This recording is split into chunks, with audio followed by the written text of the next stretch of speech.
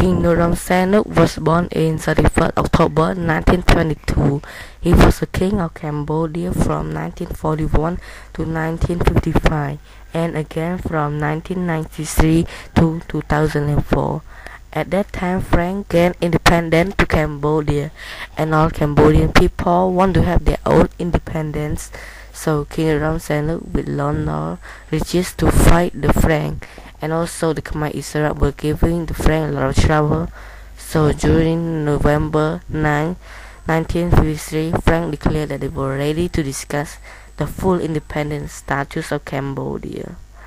During the year of 2012, the level of water is decreasing, unlikely from the other year. So people started to think that there will be some bad thing happen in Cambodia. Until 15 October 2012, the bad thing just happened.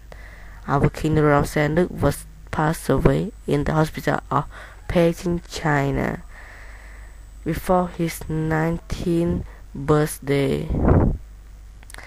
100,000 people were expected to line the road from the airport to the royal palace for the returning of Norodom Sihanouk's body, but 1,200,000 people have turned out.